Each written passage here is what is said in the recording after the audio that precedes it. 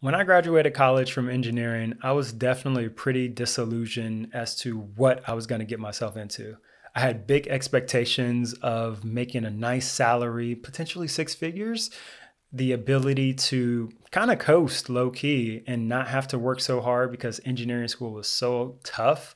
And I just felt like it was going to be a lot easier than whatever school was. To my dismay, that didn't happen.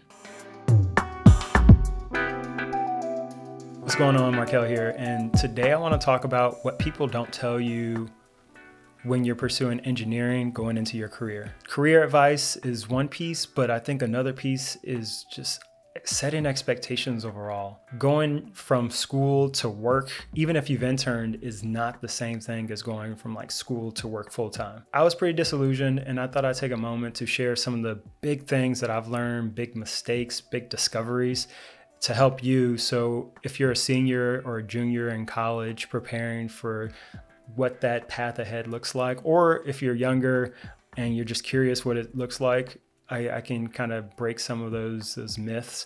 And if you're working full-time already, maybe you've experienced this. And so if you have, throw your thoughts down in the comments. Let me know what you think. And if you're new here, I invite you to subscribe. I'm making content about career, tech, and mindset. Those are really just things that I'm really interested in, and I've had some really cool experiences, and I just want to share parts of my journey with you in order to help you on your journey. So the first thing no one ever told me is that your engineering career would not be easier than your engineering education.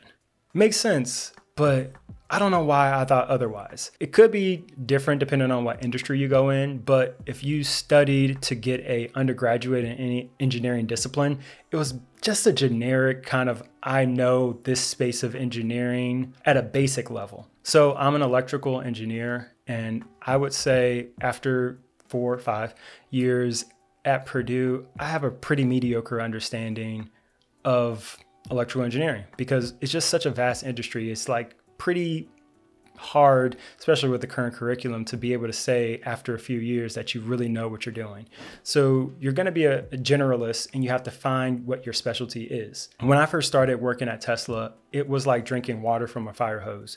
There was so much new information, from the jargon to understanding the like expectations to some of the technical details that we had to deal with like on a daily basis. The only time I ever felt like I knew what I was doing, or I was like doing good, was during an interview. I was asked by what would end up being my like technical lead, if you have two resistors in parallel and they are 120 ohms each, what is the equivalent resistance? And I was like, yo, if this is what work is going to be like, I got this. And obviously it's 60 ohms. And that was the easiest problem he could have ever asked in an interview. It was a lot harder than that when I started on day one. I thought that in school, I would work really, really hard, and the all-nighters that I pulled, the really long study sessions, either solo or with friends or peers, I thought that was like behind me when I graduated, till I had a really difficult technical issue at work that actually required me to pull an all-nighter. And that was really tough. We stayed up because we had to talk to China on the phone to basically coordinate the change in the part. And I never thought I would have to pull an all-nighter for work. Granted, I probably didn't have to, but the urgency of the project kind of pushed me or nudged me to go the extra mile to make it happen. I thought I would spend less time working than I did when I was actually studying for new material at school. Not only that, I spent a good amount of time just trying to understand the technical jargon and some of the technical elements of our designs, because I was just so new at it. There were engineers who had already worked in automotive and engineers who just knew about the space already from working on similar projects, whether it was like a Formula SAE or like a Baja type team. But I didn't have those experiences. So I ended up spending a good amount of time after work hours, but still at work, trying to understand these things. And that included reading specs, reading papers, and just trying to like read PowerPoint presentations on like what we're doing and what we're building. And again, I thought I was low-key, I thought I was done learning, but I was really just beginning. Another surprise came when I got called into work on a weekend, like on a Saturday. And then sometimes I had to work on a Sunday. Again, it depends on how critical the issue is, how big the issue is, and if you are who they deem the best person to solve it. So there's like a double-edged sword here, because you kind of want to be that person that they lean on. And who are they? They're the ones who probably approve you for a promotion or getting some type of like stock grant or something like that. So you kind of don't want to rub them the wrong way. You want to make sure you're on their good side. If I would get called in by my director, it's like, okay, I'm working on Saturday morning. This didn't happen often, and a lot of companies have different cultures when it comes to this. I would say if your company is like really trying to achieve high excellence, you're gonna have these really abnormal conditions of like, hey, you gotta work kind of off of the clock or around the clock. Let's go with around the clock. That's part of it. And so I didn't anticipate that. I thought it was kind of like a clock in, clock out situation, because that's how an internship felt. You know, you go into your internship, you kind of start at 9 or 8 and you leave at 5:30. You did your time, you feel good.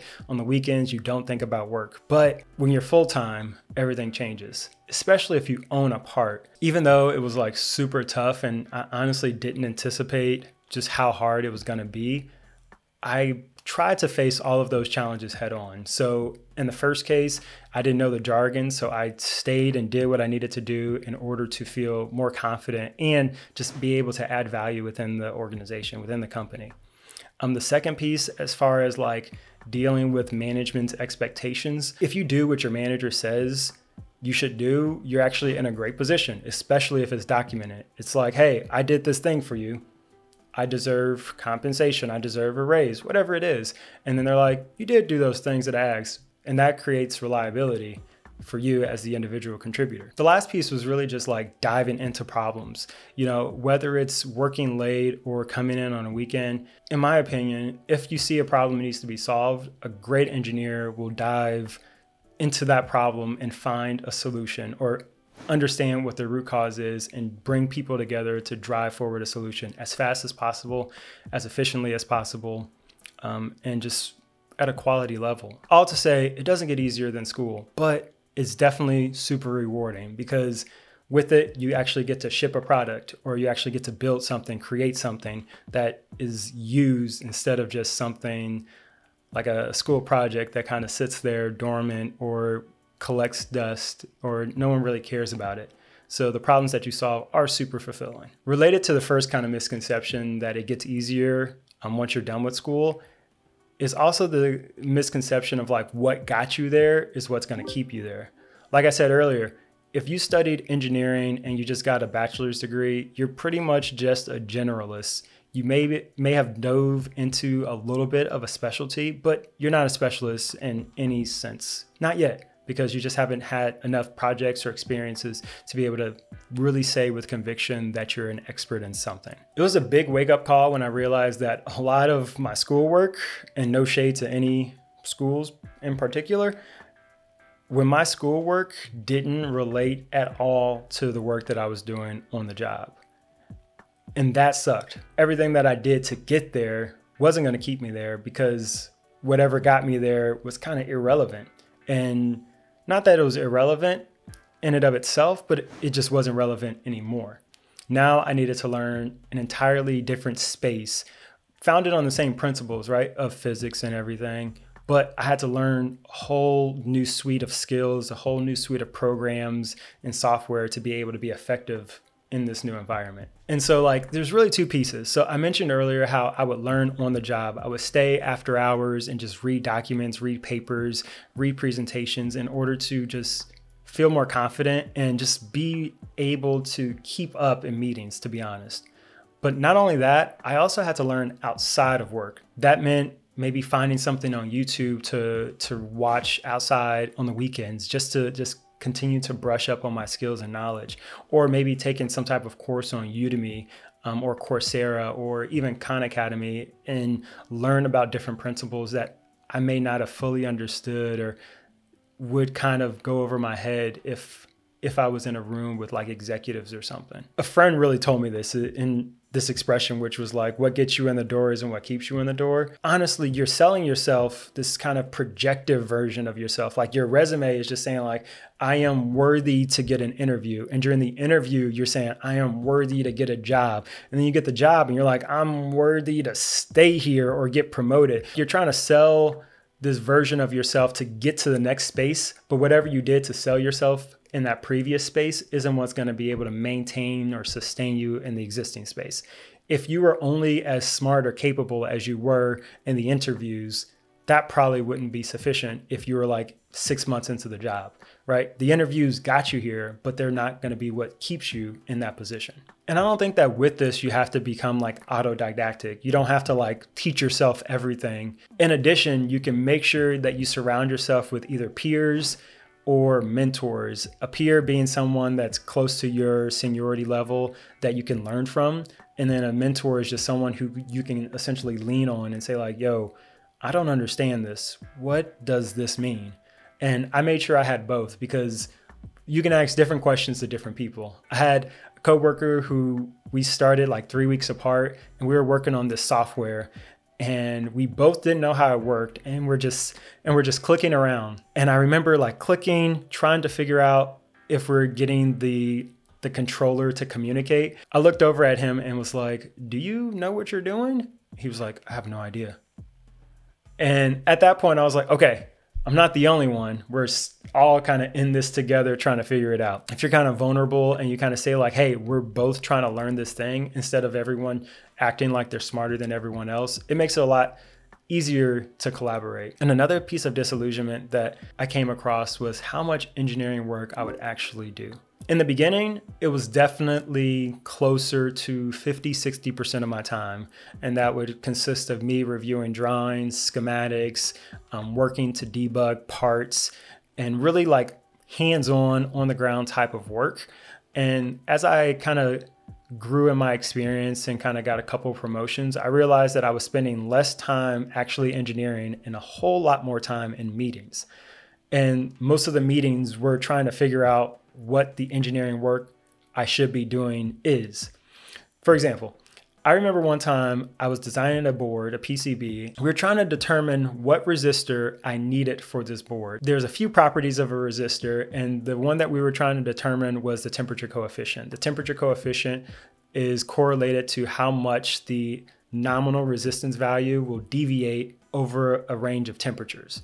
And so my job was to figure out if we put different resistors and we tried to measure like the equivalent resistance over a huge span of temperatures, does it still perform the way we expect?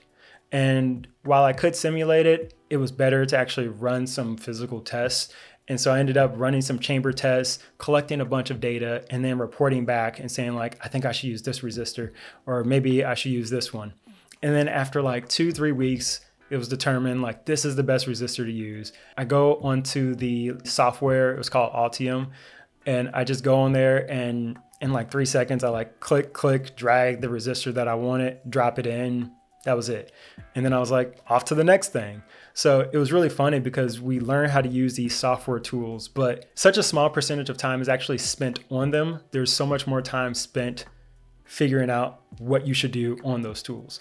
And granted, I'd say this does vary from maybe like a mechanical engineer who uses their CAD software as like the one source of truth every single day. But as an electrical engineer, I may not have to reference my design every single day. Depending on where we are in a project, it actually may make more sense to deal with the physical product instead of trying to reference the schematic anyway. My tip here, if you're spending less time doing your core engineering and more time meeting, is to embrace it if that's what you want.